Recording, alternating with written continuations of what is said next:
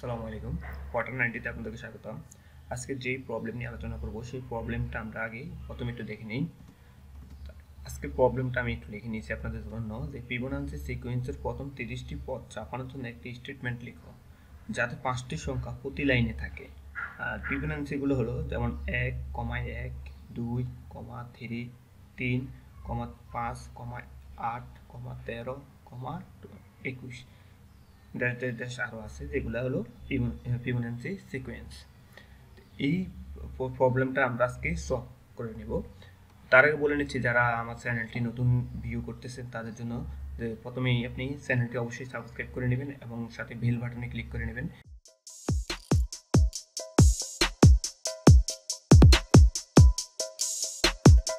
তো আজকে যে প্রবলেমটা নিয়ে আমরা আলোচনা করবো সেই প্রবলেমটা নিয়ে শুরু করতেছি।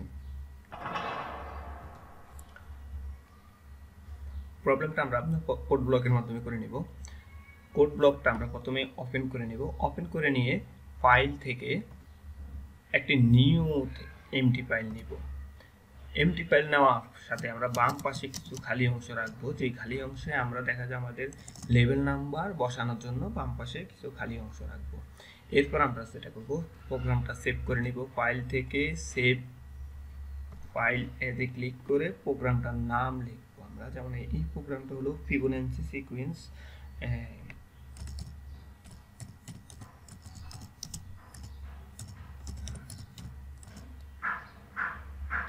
Fibonacci sequence.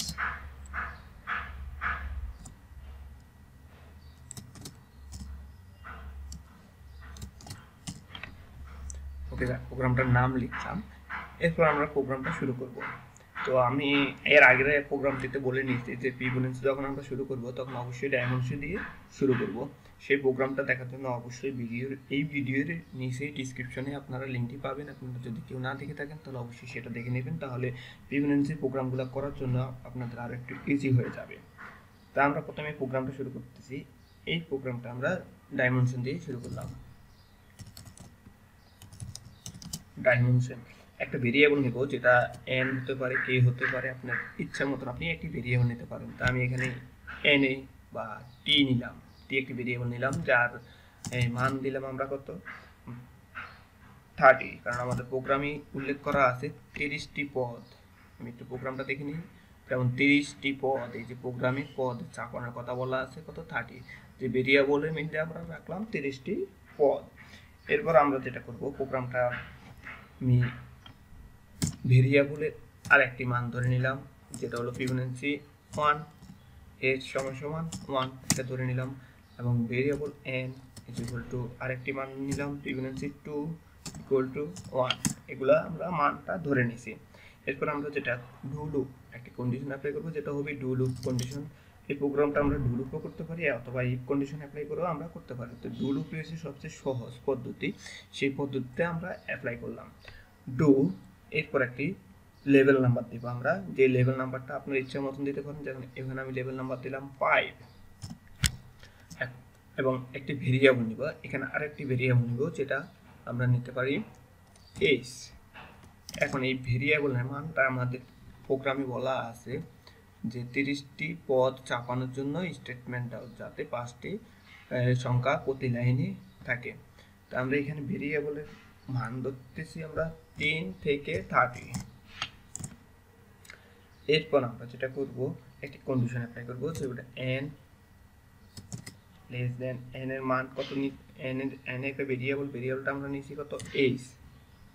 এবার h এর আমাদের এখানে 30 পর্যন্ত থাকবে। এখানে একটি সূত্র অ্যাপ্লাই হবে, যেটা হলো n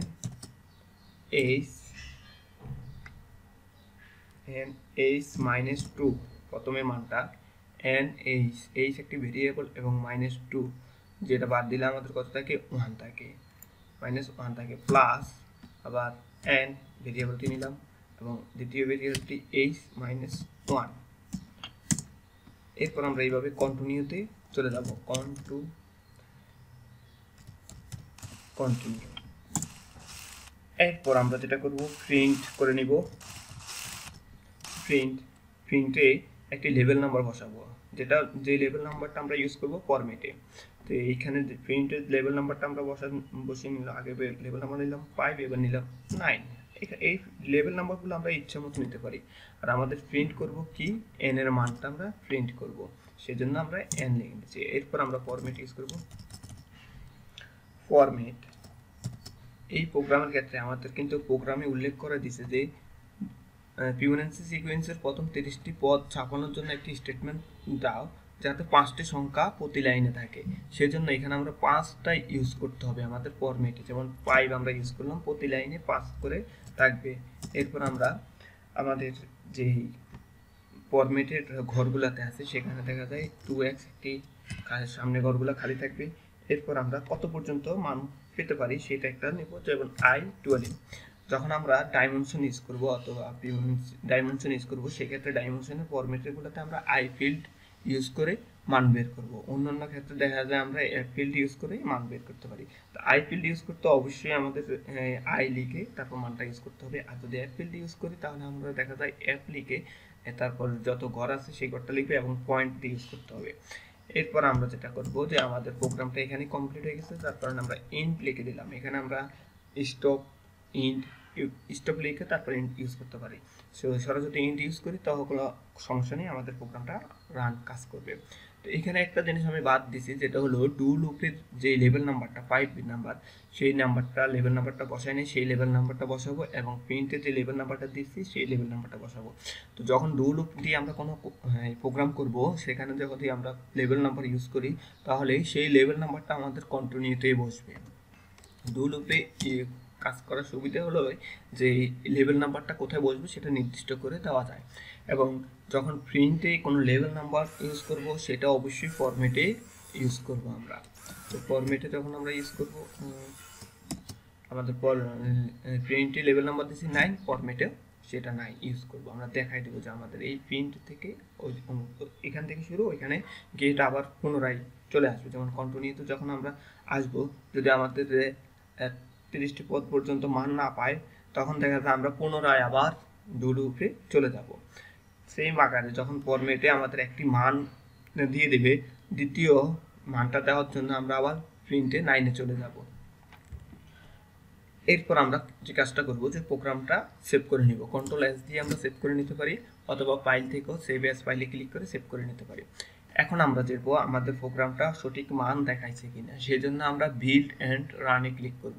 এখানে উপরের বাটনগুলোতে যে প্লেস বাটন, প্লে বাটনের মতনই সবুজ প্লে বাটনটাতে ক্লিক করলেই আমরা দেখতে পারবো যে আমাদের এই বিল্ড এন্ড রানটা শো করতেছে। যখন আমরা দেখাবো তখনই শো করবে।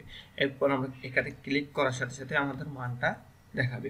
যদি কোনো মান না দেখায়, যে আমাদের ভুল হয়ে থাকে, তাহলে অবশ্যই আমাদের এখানে যে ভুল কোড ব্লকে ভুলটা ডেডিকেশন করে দিবে যে কোথায় কোথায় ভুল আছে।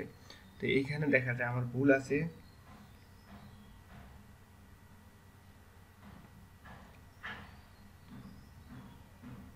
এখানে, যেমন লাইন 3-তে ভুল আছে সিকোয়েন্স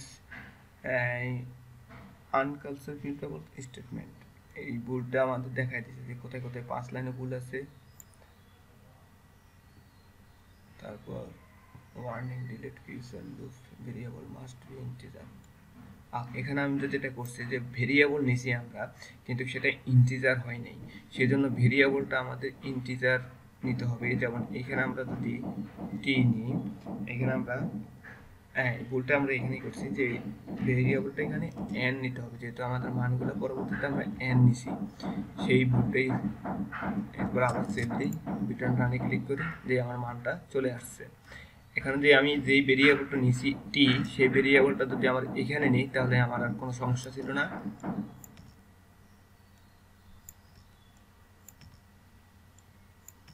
ওকে, তাহলে আমরা মানটা বার করছি টি এর।